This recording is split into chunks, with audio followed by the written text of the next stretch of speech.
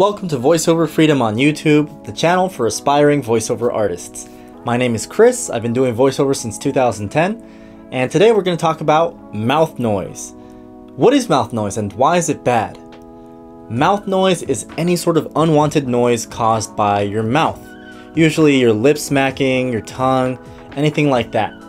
Now this is annoying because we don't want it to be inside of our recording. It can be distracting, it sounds unprofessional, and we need to get rid of it. So we have to be aware of how it's caused first. It's caused mostly from dehydration and our mouth unconsciously moving in certain ways. When we are dehydrated, our mouth and saliva get sticky and it produces a lot more saliva, which means that our tongue is sticking to the inside of our mouth and it's making more noise when we speak. Our lips are sticking more closely to each other. When we close our mouth and open it back up, it makes a smacking sound.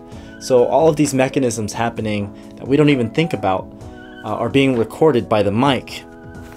So first and foremost, make sure you're hydrated. So grab some water, make sure you drink that about an hour before going into the studio.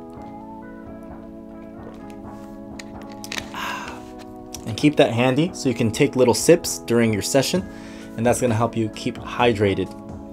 So very important, hydration. The second thing is try not to close your mouth all the way during the sentences. So this might be hard to do and it sounds awkward at first, but with practice you will start to make this a habit. And the reason for this is because when you're recording, normally you want to close your mouth all the way, right? You want to close it down like this is how I normally talk. This is how I normally talk. Today I had a great day. But every time you close your mouth and open it, it increases the chances of a mouth noise. But if you can train yourself to kind of keep your lips slightly parted so that they don't touch, you're not going to get that that lip smacking. So this is how I talk now. Notice how my mouth doesn't fully close at the end of a sentence. I keep my lips parted so that way my lips don't smack. And then I move on to the next sentence.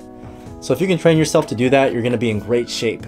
It's not as hard as I thought it would be, but it might be a little hard at first, but it's a very effective technique. So hydration, stay very hydrated. Be aware of your mouth mechanisms. Use that lip technique I just mentioned so that they don't close all the way. And you can also use green apples.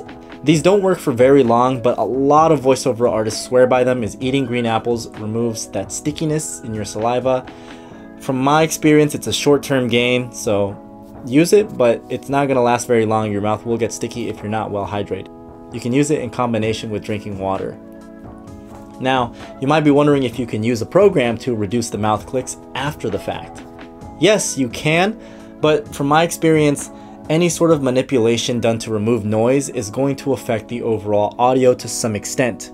So the best thing to do is remove the mouth clicks beforehand in the recording session, not after the fact. It's going to be so much easier. It's going to be so much better for you in the editing process.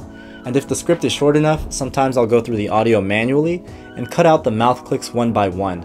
That way they're 100% gone without affecting the main audio. This is easy to do. It's just a little time consuming depending on how long your audio is.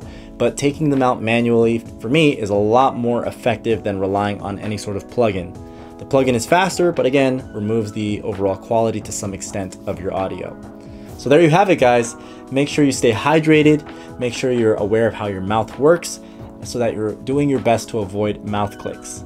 And if you want to learn more on how to get started doing voiceovers from the comfort of your home, check out my 6 Secrets voiceover video. It's in the description. I go over my 6 biggest secrets that teach you how you can get started doing voiceovers from the comfort of your home and getting paid while doing it. It's taken me years to learn, so it's some of my very best stuff. Definitely check it out so you too can learn how to get started.